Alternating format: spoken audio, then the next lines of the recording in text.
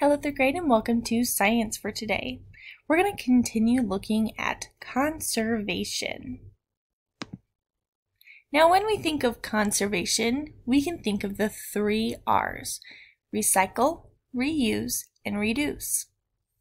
Recycle means that you're using something for a different purpose. Reusing means that you are taking something that you've used before and then using it in a different way.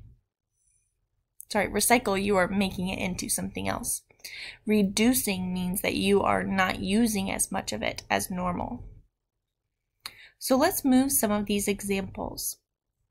Turn water off when brushing your teeth. That's an example of reducing the amount of water that you use. Bring old electronics to special recycling plants so then they can make new electronics with them. Use grocery bags again from the store. That's an example of reusing.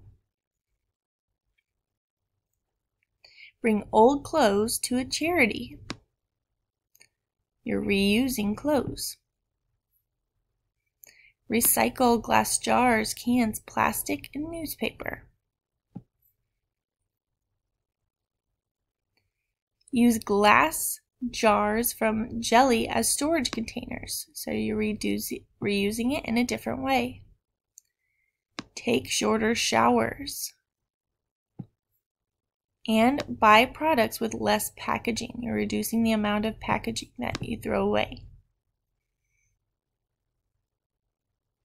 Once you are finished lining all of these up, I want you to think of some ways that you can reduce, reuse, and recycle, and watch the following video.